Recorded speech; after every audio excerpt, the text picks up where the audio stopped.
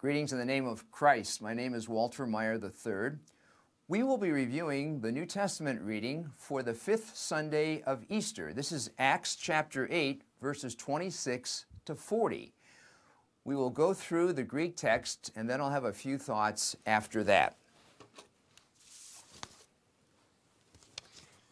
So, starting with verse 26, I'm not going to analyze every word, but just selected words.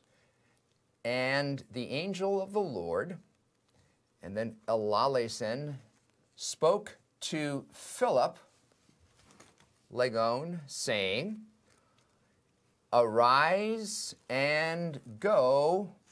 And so there are two imperatives there, from anistemi and from poruomai.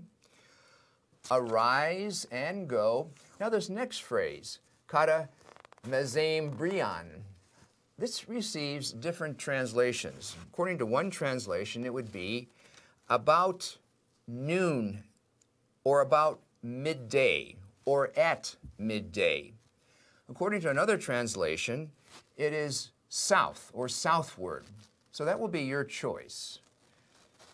Continuing, epi to tain hodon, to the road, and then the one going down. That's from the verb katabino, the one going down from Jerusalem to Gaza. And then finally, aute, it, estin, is literally eremos, desert. You could translate that, it is a desert place. Verse 27, and arising, he went. Kai idu, and behold, a man, an Ethiopian, a eunuch, and now this next word, dynastes. This receives various translations as well. One could be treasurer. Other translations are important official or court official. This man was a very high official.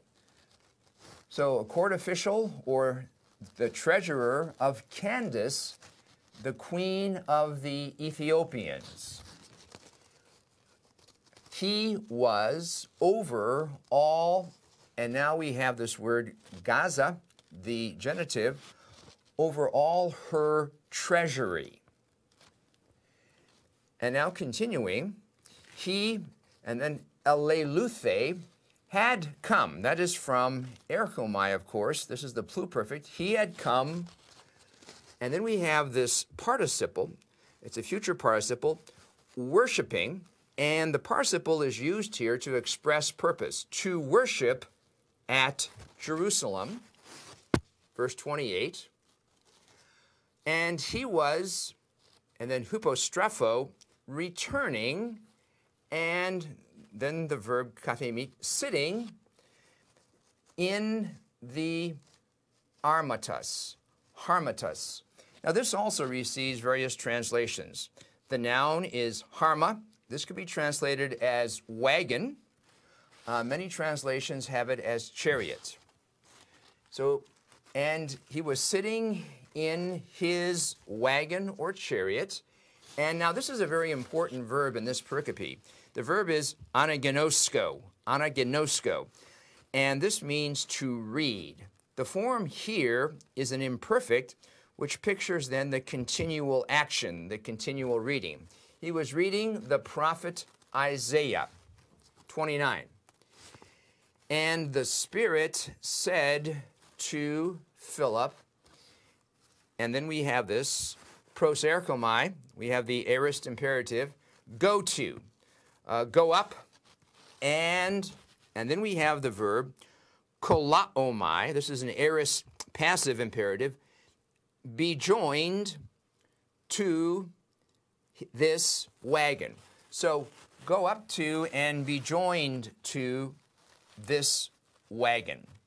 All right, please raise the text. Verse 30. With this verb, the first verb of verse 30, we have the root prostrecho. This is an aorist participle, run to. And Philip, running to it, heard him, and then again that verb, reading Isaiah the prophet, and he said. And then we have this combination of ara, ge. And ara is an interrogative particle. It's an intensive used to indicate a question, and also this, doubt on Philip's part. So an intensive combination here also with ge. And ge as well is an emphatic particle. So this was really a question on Philip's part, also expressing some doubt on his part. Do you know, but in this context better, do you understand what you are reading? What you are reading, what you read. Anagnosko again. Verse 31. And he said, but how am I able if there is no one? And then we have this verb here, hodegeo, hodegeo, and this is now a future, which means to show the way, to lead. If there is no one to lead me, who will lead me? If there is no one who will lead me or show me the way. And then the verb parakalao, which means to invite. And he invited Philip, coming up, to sit with him, or to sit down with him. So anabino there, the participle, and kathitzo, the aorist infinitive. Verse 32. And the perioche, and that means portion. And the portion of the scripture which he read, which he was reading. And so again, anagnosko, ein was this. And now the quotation from the Old Testament. As a sheep to the slaughter, and then we have this verb ago. And this is the aorist passive, he was led. And as a lamb before its, and then we have this, the verb kero, which means to shear. And this is a present participle. Before its shearer is aphonos, without voice, is silent. Thus or so, he did not open his mouth. Okay, please raise the screen. Verse 33. In his, I'll add that, auto, humiliation, tapenosis, which means humiliation. In his humiliation, his krisis, judgment or just judgment, his justice. And then we have the verb iro, and this is the aorist passive, which means then to be lifted up, to be taken away. So in his humiliation, his justice was taken away. And then going on, tein genean auto, his generation, who, and then we have the verb diageomai, and this is a future middle, to relate, to narrate, and who can speak about his generation. And then hoti, because, and then again the verb iro, and then this passive, he was lifted up, or he was taken away from the earth.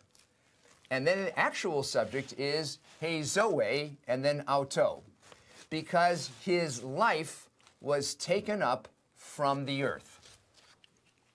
All right, that's the end of the quotation. And then verse 34. And answering, the eunuch said to Philip, I ask, so deomai, I ask you, concerning whom does the prophet speak this? Concerning himself or concerning someone else? Verse 35. And then we have the verb anoigo, which means to open. And Philip, opening his mouth and beginning, so archomai, this is the aorist participle, and beginning from this scripture, and then we have this well-known verb here for to evangelize, to preach the good news, to preach the gospel. Preach the good news to him of Jesus. Verse 36. And as they went, poor you, O my, and as they went down the road, they came to some water, and the eunuch said, so phemi, we have the third singular here, behold, water, or here is water. What, and then we have the verb koluo, which means hinder, prevent, forbid. What hinders me, what prevents me to be baptized? To be baptized. 38.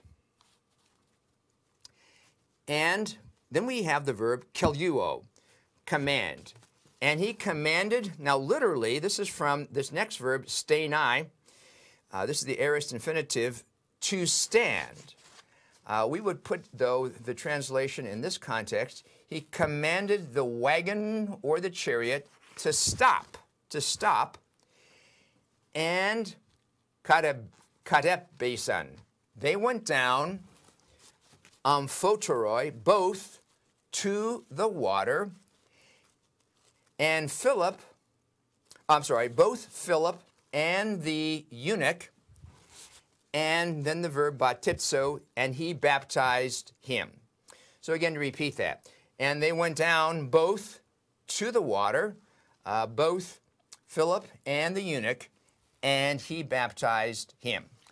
All right, please raise the screen. We come to the last two verses, verses 39 and 40. And when they came up from the water, the Spirit of the Lord, and then we have this verb, harpazo. This is an aorist, which means to snatch, to carry off. The Spirit of the Lord carried off Philip, and he did not see him any longer, the eunuch. So putting that in a little bit smoother English, and the eunuch did not see him any longer. For he went, or you could say here, but he went his way, chiron, rejoicing. So the eunuch then proceeded on his trip homeward, but he was rejoicing.